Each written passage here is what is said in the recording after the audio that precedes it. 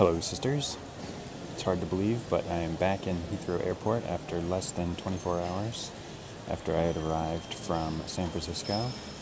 But I'm heading off to Zurich later today and going to go skiing with on a ski trip with Jeremy Baddick. But I had written a story, and it's really rough, but I wanted to do the question of the week that I had actually had asked. So, and I know it roughly, but let's see if I can recite it without remembering. I'm going to give it a go. Let's see. Right. The prince looked out over the crowds that were amassing. Some of the commoners had spent their last credits getting to Planet's space castle for the coronation. I'm going to be running this place one day, and then they'll all see how a king should really live, the prince mumbled to himself. Just then, one of the castle attendants burst through the door of the oft-neglected balcony. There you are, he said with stifled exasperation. The ceremonies are about to begin. We wouldn't want you to miss them. The prince groaned, but he went along with the servant to the coronation room. Coronation was held in a long vaulted hallway with many of the kingdom's most venerable members in attendance in the hall room, with the royal family up front. Once all the space lords and space ladies were seated, the Spatian priest cleared his throat and began.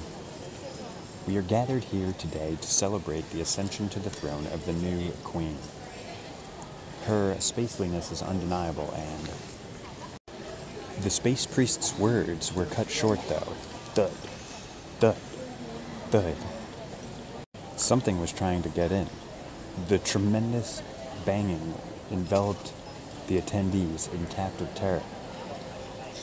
Thud, thud, thud.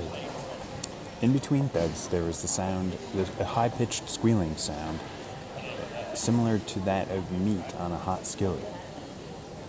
All of the space guards ran towards the sound, which was coming from the ceiling in the rear of the coronation room. Several guards burst through the door, but before they could warn the court, crack! The prince was knocked out of his chair as the ceiling gave way. The most massive space dragon that anyone had seen crawled through the newly formed hole. Hanging upside down from the ceiling, the dragon launched itself towards the front of the room. It flipped over in midair and soared easily to the front of the room where the prince and the rest of the royal family now cowered. The guards assembled around the queen, but it was no use. The dragon was too fast, lunged forward, and ate the queen and several of her guards all in one bite. The remaining guards swarmed the dragon, who had turned its sights on the rest of the royal family. They were able to subdue the dragon, but the damage had already been done. The prince, who was cowering in fear behind a ceremonial hover chair, peeked around the corner. All his fears were confirmed. His mother was dead. The prince ran over to the space dragon and slammed his fists against its now still body. He let out a pained wail.